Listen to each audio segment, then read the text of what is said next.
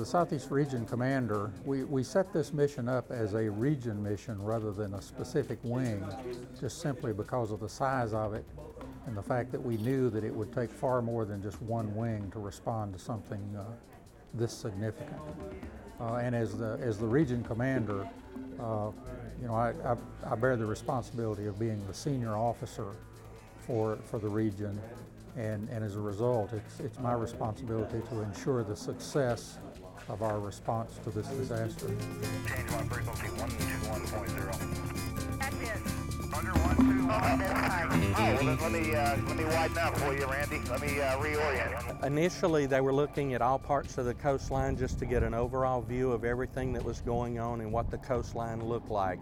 Then as days progressed and the oil progressively got closer, then they started focusing on key areas such as inlets into the inland waterways, openings where there may be pipelines or anything that could bring the water from outside in the bay area inside internally to the land area. Contain 3 though. See the boom they've got on the ground there? Get this area to get that close. And change 1 frequency. It's amazing how it changes from day to day. One day the oil will be closer in towards shore, and depending on the weather, the currents, the wind direction, the next day it may be almost clear. This is certainly different than missing aircraft search and rescue. It's also different than any other disaster relief mission I've ever been involved in. We've been told that this could last up to 120 to 180 days. It's certainly the biggest thing I've ever worked.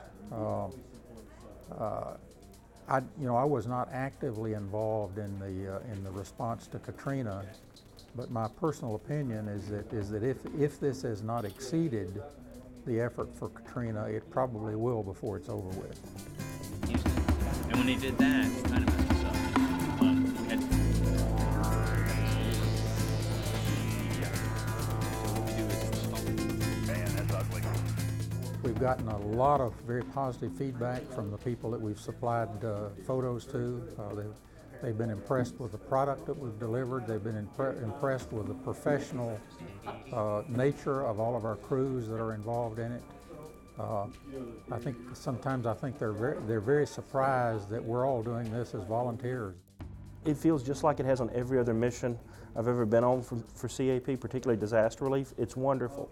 It's a team, a large team, pulling together, getting the job done. The things that people who've not done this expect to see, the turf wars, the infighting, are not there.